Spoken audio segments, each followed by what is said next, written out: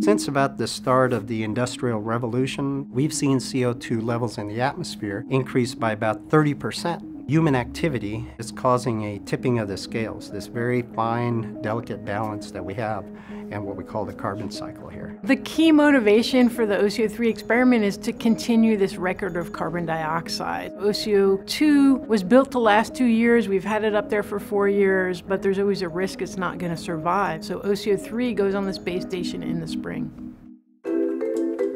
We'd like to have measurements that cover a long duration, and OCO-3 is going to help add to that record. OCO-3 is going to specifically produce a data set of carbon dioxide measurements. We'd like to be able to keep an eye on this atmospheric CO2. Where did it come from? Where is it going? And how is it related to other global processes? When plants are doing photosynthesis, they emit a little bit of light, and we can sense that light in our measurements. So we have a measure of plant photosynthesis activity in combination with the carbon dioxide. Plants use CO2 for growing. They absorb it into the leaves. They invert CO2 and water into sugar that they use to store the energy to grow later. The combination of these measurements tell us about the relationship between this net uptake of CO2 over time and how that is being governed by photosynthesis.